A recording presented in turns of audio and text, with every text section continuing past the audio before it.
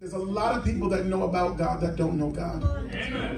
And there's a lot of people that know about the power of God. If you deal with Azusa and you deal with history, then a lot of people, they know the history of the Bible. They know the historic Jesus. They know about Noah. They know about Moses. But they haven't experienced anything. You see it in your life. God brings you through a series of events called trials. Don't you love those? I sure don't. I'm glad y'all said yes. But you know why? Because God allows you to go through things to do what? To reveal to you another attribute of his character. I can say God is a healer, but do I know it? I don't know God is a healer until he heals. And when he heals me, I'm not telling you something that I don't know. I'm telling you something that I experienced. So God allows you to go through a series of events to reveal to you different parts of his character so that you no longer talk about God, but you talk for God. And so God is not always fast to take you out of what you're crying about.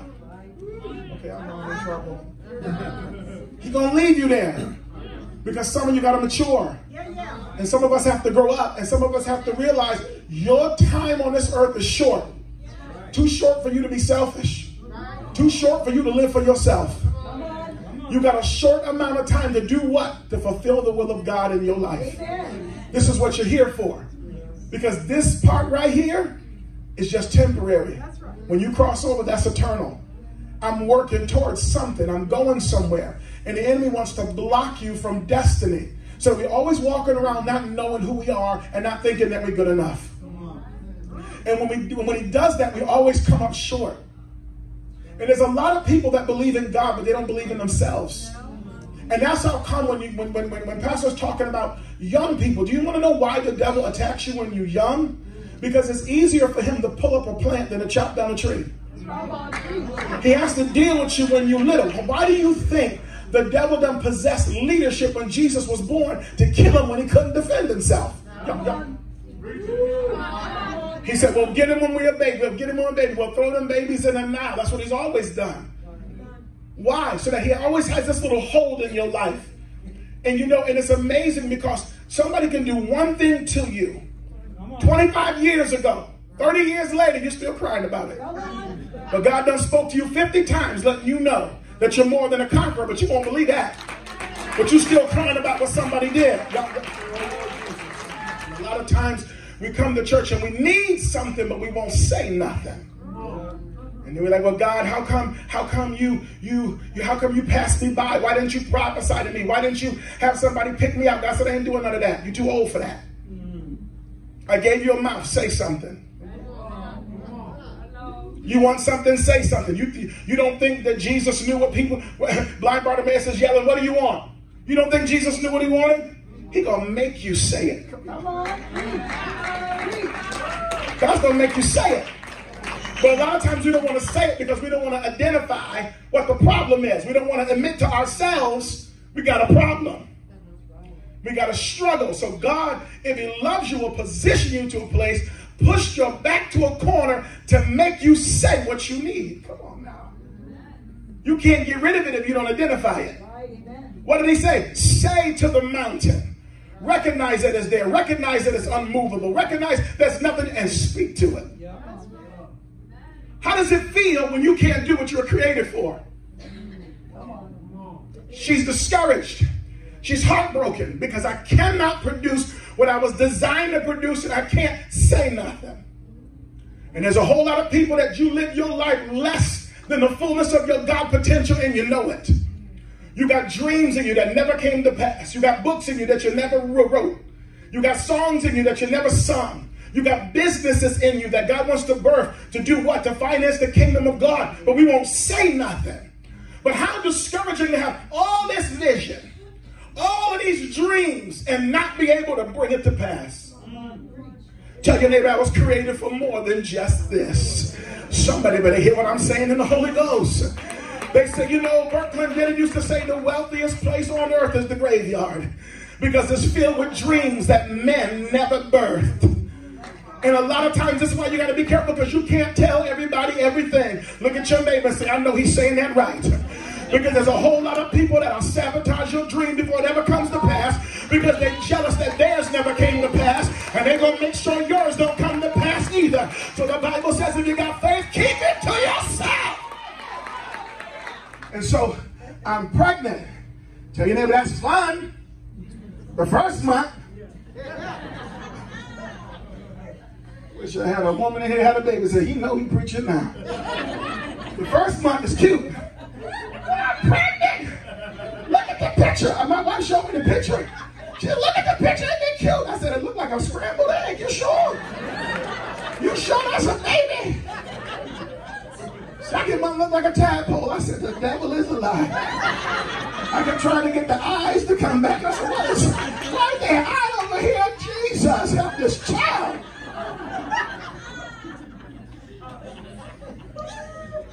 You know what happened? Let me help you. My wife was changing. Her whole body didn't have to be pregnant. Only one part of her body, amen, had to be able to receive a seed. I wish I could go here. That's right. Because the reason, Pastor, a lot of churches can't birth nothing is because they lack the ability to get pregnant. Come on, pray now. And so we keep miscarrying because we can't hold nothing. Reach. And some of us, we talk too much. Or we let the enemy come in and abort what God put in our lives. But you got to learn how to hold what the Holy Ghost gives you until you can see it with your own eyes. And that's why the Bible says that Mary said not a word, but she pondered in her heart all those things.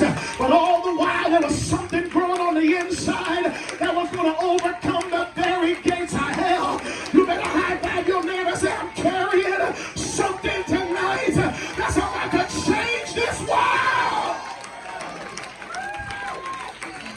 Let me help you. Let me help you.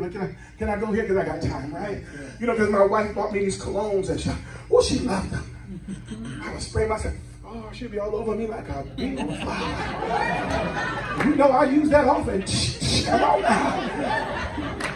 Blessed in disguise. But when she got pregnant, she was like, what is that mess? That's the lovable cologne you bought me that you adore. That smells like trash. Take that out. It's making me nauseated. I feel like throwing up. You want to know why? Because she was more sensitive than she was before. Because now she's carrying something. When she was empty, she could handle anything. She could smell anything. But now that she's carrying something, the things she used to be able to handle, she can't handle it no more.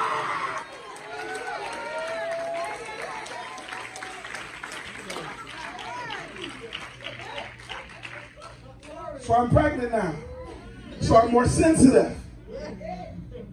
I used to be able to eat anything. But now that I'm pregnant, I can't eat that no more. Because I'm carrying something. Look at your neighbor and say, it's not that I don't like you. Y'all better say it like I just said it. Say, it's not that I don't like you. I just can't eat everything you're saying anymore. I can't handle your gossip no more. I'm carrying something. The things I used to do, I can't do them no more. The places I used to go, I can't go there no more. The people I used to talk about, I can't talk about them no more. I'm carrying something.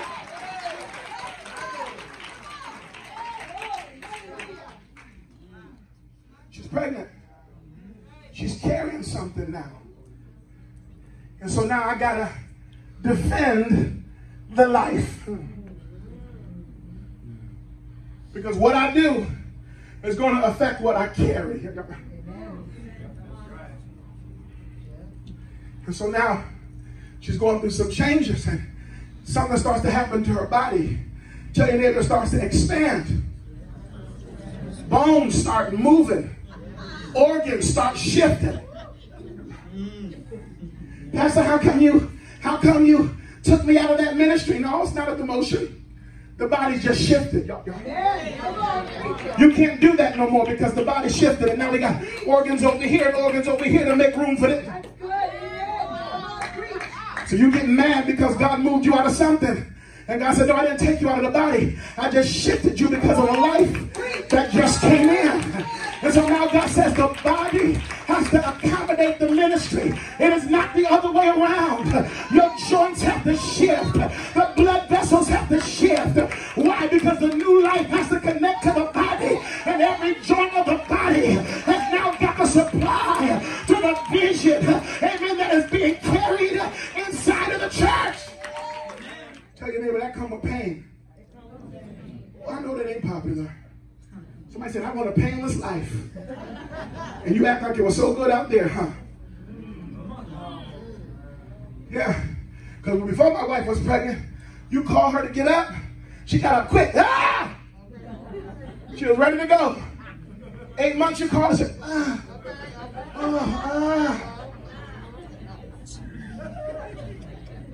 Right? And she didn't have to walk around and been telling people she was pregnant. You got to do that in the beginning, right? But check me out in 6 months. Don't got to tell nobody you're pregnant. Hit your neighbor, say they're going to see it for themselves. Come on, when you really got something from God, it will reveal itself. You ain't got to pump yourself up. You ain't got to tell people how good you are. You ain't got to put everything you did for God on Facebook. Come on here, somebody. They're going to see the growth for themselves. Tell your neighbor, everything starts with a thought. But a thought in your head will die there. Did you hear what I said? Until you're able to push it out. Okay, let me help you, because see them lights right there? That wasn't always. That was somebody's thought. And somebody pushed it out and you benefit from it. This microphone wasn't always. They just yelled. This mic right here was a thought that somebody birthed. Everything that you have around you was a thought in somebody's mind that they pushed out for you to experience. From the shoes on your feet, to the car you drive, to the clothes you wear, to the chair that you're sitting on. Everything was a thought, amen, that God gave man access to. Amen, that when you're able to grab a hold of it, believe it, and fight for it, you have the ability to push it out. Look at your neighbor and say, what's in you? Because a lot of people think, I don't have nothing to offer. That's a trick of the devil.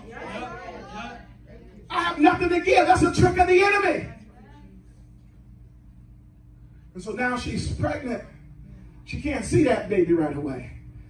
But all of a sudden she starts feeling pains. Whoa! Anybody felt some pains?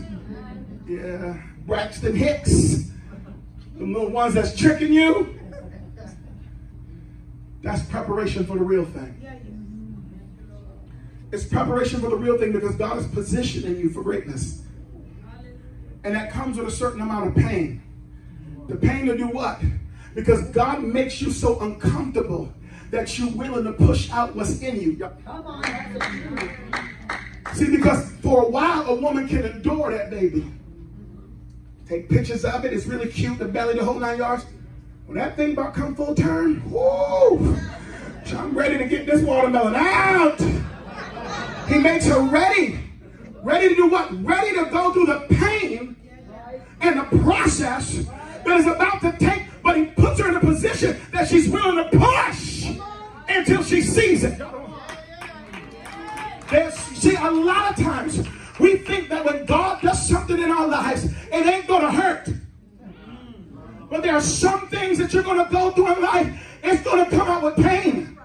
It's going to come out with struggle. It's going to come out with some screaming and some yelling, some all-night prayer meetings.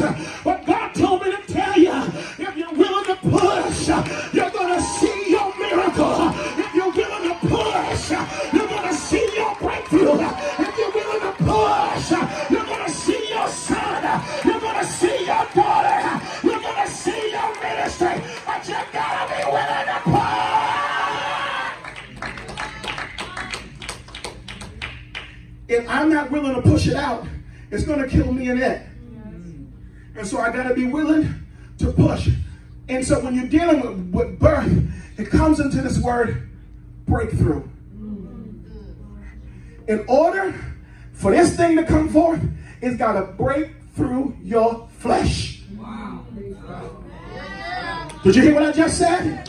So it's going to hurt because it's going to split your flesh open, because your flesh cannot get glory in what God is about to do in your life. But if you're willing to rip your flesh, you better hear what I'm saying. Jesus said you'll never be healed if I don't rip my flesh and they don't tear my back. There'll never be power. And so now we come to church and he said, my house shall be called the house of prayer. Now please don't get me wrong. I'm not saying you shouldn't wear a mask. I'm not saying you should. I'm not saying you shouldn't get the vaccine. I'm not saying you should. That's according to your faith. Do what you got to do to make yourself feel safe. That is not what I'm saying. Please don't get me wrong. What I am saying that there is a power greater than COVID-19. What I am saying there's a power that will heal you of cancer. What I'm telling you, blinded eyes still open. What I'm telling you is deaf ears still loose. People still got wheelchairs. People still get filled with the Holy Ghost. Demons still get casted out. Young men and women still talking tongues. And the power of the Holy Ghost is still moving on the earth realm. What I'm telling you is we have not begun in the spirit to follow the flesh now. Look at your neighbor and say, the devil ain't scared of you. Say you're scared of the blood.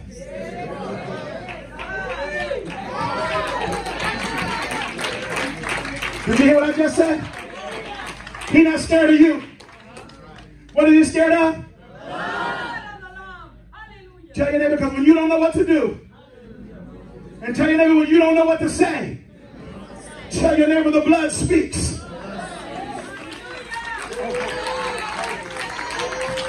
Do I have a minute? Can I go science on you? Can I go biology on you? Because scientists don't understand the blood. Because the blood has a communication that they can't figure out.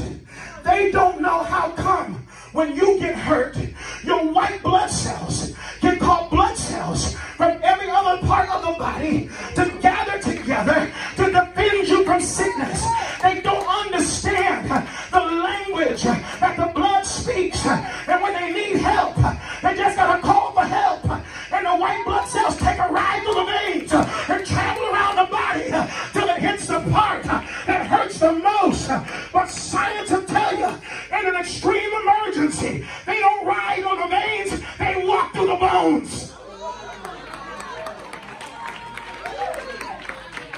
Tell your neighbor the blood speaks. God said to Cain, I know you killed Abel because I heard his blood speak from the ground. And then we go on in the New Testament and it said the blood of Jesus speaking better things than that of Abel. When you don't know what to say, the blood speaks. When you don't know what to pray, the blood speaks. When you don't know what to do, the blood speaks. The prevailing blood of the Lamb speaking better things. You better praise him in here. You better shout in here. You better go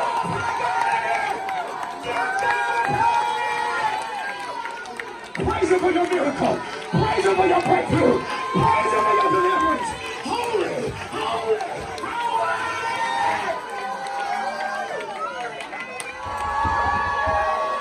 Shout, shout, shout. He showed up in the battle, in the fiery furnace, in the lion's den. Shout.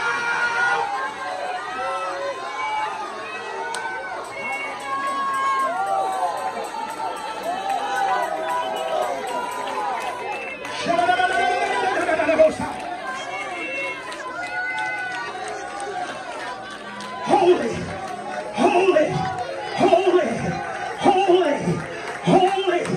Devils can't change it. Demons can't stop it. Men can't burn it. Governments can't drown it. He's a holy God. 2, 3, 4, 5, 6, 7, 8. While they're running for your breakthrough. They're running for your miracle. They're running for your deliverance. Because he is in the middle.